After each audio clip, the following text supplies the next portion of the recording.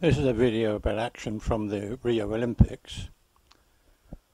It starts in a game between New Zealand and Belgium, with a New Zealand player lifting the ball accidentally into the body of a Belgian player, and because he's within 5 meters and has lifted the ball into him, that is a dangerous play offence technically.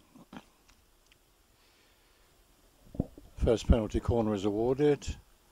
The ball is played in and shot, and it hits the outside of the foot of a defender who is positioned with his foot just outside the goal post.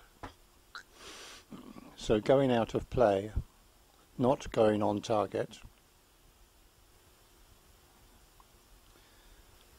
The umpire, having seen what happened from very close range, stops the game and goes and consults with his colleague, and they award another penalty corner.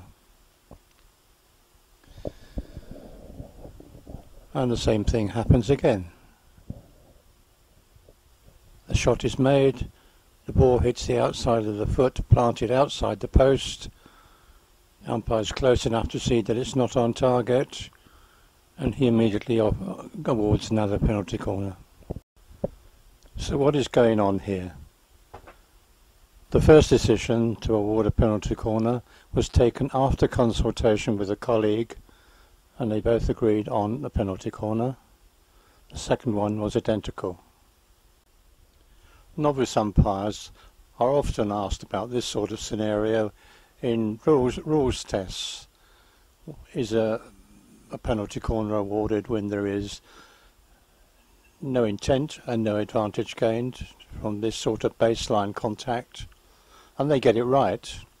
Why are two FIH umpires, world panel umpires, getting it so badly wrong?